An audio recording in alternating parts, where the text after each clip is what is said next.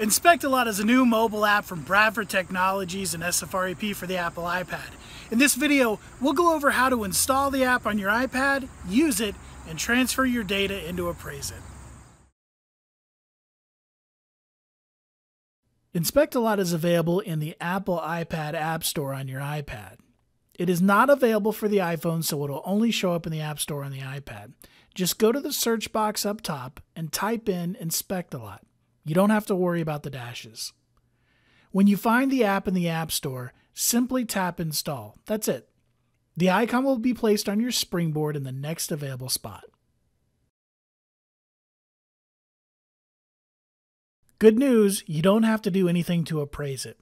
The Inspect-A-Lot integration is already built into the latest version of Appraise-It. Now, to ensure you have the latest version installed, simply go to Help in Appraise-It and select Check for Updates and follow the prompts if you have any update available to install. One thing you will need to do, however, is set up a new Appraise-It account. This is a new web services account that is different from your customer ID and password. Eventually, this new user ID, which is your email address, and password will be used more widely, but for now, it's just used for Inspect-A-Lot. After you've spoken to our sales office at 800-523-0872 and have purchased the Inspect-A-Lot integration, you'll be sent an email with a link to complete the setup of your Appraise-It account and set an account password. Just click on the link in the email and use the temporary username and password to log in for the first time. Next, fill out the challenge phrase, the response, the current temporary password, and your new password, and then verify it by entering it a second time. The challenge question and answer will be used if you ever forget your password and need to reset it, so make sure it's something you can remember. Once done, you will use this username, your email address, and the password that you set up to log into the Inspect-A-Lot app on the iPad. There are two ways that you can begin an appraisal report when using Inspect-A-Lot.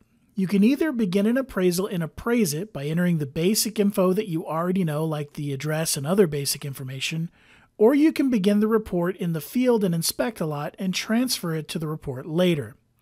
To begin a report in Appraise-It, start a new file as you normally would and enter any information that you already have about the property. Then, go to the Services menu and select Inspect-A-Lot Connect. You'll be prompted to log in. Enter the username and password you set up earlier, check the checkbox to save the password if this is not a shared computer, and then click Next. On the next screen, select the radio button for Export and click Next. When done, click Exit. To start a new report from the Inspect-A-Lot app, tap the New Inspection Plus icon and begin filling out the information. All of this information will be placed into a blank or existing report when you sync back to Appraise-It later. Before getting started using Inspect-A-Lot on your iPad, we first need to make a change in the settings. Go to the Settings app on your iPad and scroll down until you find Inspect-A-Lot. The app list is in alphabetical order. Tap it, then activate the Settings slider for Select Photos from Gallery. Once you've done this, press the Home button. Now launch the Inspect-A-Lot app on your iPad. If you need to, log in with your Appraise-It account username and password that you set up earlier. Once logged in, you'll be presented with the current inspections loaded on the iPad. At this point, make sure you have an active internet connection and tap the Sync button up top. This will check the Inspect-A-Lot servers to make sure you have loaded all of the latest data from your desktop. From the list, tap the report you wish to work on. The edit screen is pretty simply laid out. Up top, you'll find a row of tab buttons for the different parts of the report that you can edit. On the left, you have a row of icons for the different sections of the report part that you're currently looking at. Scroll up and down to see the full list. In the center are the different fields that you can edit and add information to. Finally, on the right are the different common responses that are available to you when you are in a field that supports them. Note that these common responses are different from the ones you have set up in Appraise-It. They are unique to Inspect-A-Lot. The first part of the report that you'll be presented with is the subject. Begin adding information into each field from top to bottom. When you're done with a section, select the next section from the list of icons on the left. You can enter as much or as little information as you wish. How much you use Inspect a Lot to fill out the form in the field is completely up to you. When you're done with a given part, you can select the next one from the tab list above. Each part is pretty much like the subject part except for sketching, so let's take a look at that now. Tap the Sketch tab button up top. There are two main ways to sketch. You can either use your finger to draw, or you can use the buttons to the right to sketch similarly to the way you would do it in Sketch-It. To sketch with your finger, double tap the screen in the upper left hand of the sketch area. This will relocate the sketching crosshair. Tap and hold the crosshair again and drag your finger in the direction that you wish to draw your first line. Notice that the decimal measurement in feet will be shown as you drag your finger. I'm going to draw a 60-foot line. To lock the line in, I simply double tap the endpoint. Now I'm ready to draw my second line. This one will be the east wall, 30 feet. So just as before, I tap and drag the line down until I reach 30 feet and double tap to lock it in. I'll continue this procedure until I'm done with the outline of the house. And if I make a mistake, I'll just tap on the line to select it and click on the clear button to the right. Now to draw with the buttons, double tap in the sketch area where you wish to begin your sketch, and once again I recommend using the upper left-hand corner of the house. Next, type out the number of feet that your north wall will be using the buttons to the right, then tap the direction arrow, then apply to lock it in. Now to do an angle, use the rise and run method by typing out how far out the angle goes, then use the direction key, then the distance it runs, followed by the direction key again. Repeat these steps until the outline of the house is complete. Personally, I find it more accurate to use the keys and it's a lot easier, but the method that you use is completely up to you.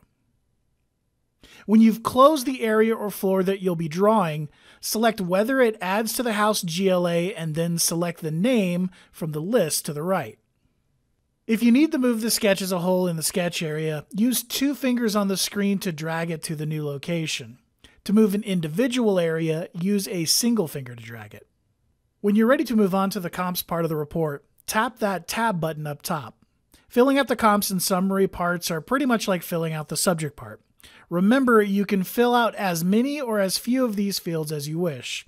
Whatever you don't fill out will simply not be transferred to the report, and you'll have to fill those fields out and appraise it later. Once you're done adding information to the report in Inspect a Lot, go to the Summary tab button and move the slider for Inspection Complete to the left. Your report will not be available for transfer back to Appraise-It unless you've done this. Now, tap the back button up top to return to the inspection list, and then tap Sync to upload your changes to the cloud.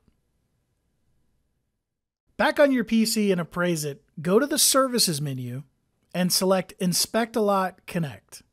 You'll be prompted to log in, enter the username and password you set up earlier, and then click Next.